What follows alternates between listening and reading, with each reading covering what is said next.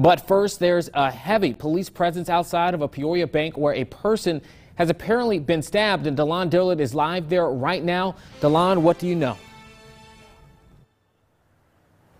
Hey there, yeah, police do tell me that they've been here for at least the past hour and a half. I want to show you just for yourself. As you can see, this parking lot is roped off, is blocked off with police tape. Officers are here investigating what you say. Like I said, a stabbing happened. It happened just after 1:45. They say they got a call from a female saying she was having an altercation with two other women. When they got here, they did locate one woman who was stabbed in this parking lot. Now, they do tell me that woman that was stabbed has been taken to a local hospital. Right now, she is fighting life-threatening injuries at this time. They do also say that the suspect of this stabbing also is in custody at this hour. Many people who have been driving past this scene have been asking if a bank robbery happened, and of course a bank robbery did not happen. However, we haven't been seeing anyone going in or coming out of this bank as well, so it looks as if this bank is closed at this hour until this scene is wrapped up.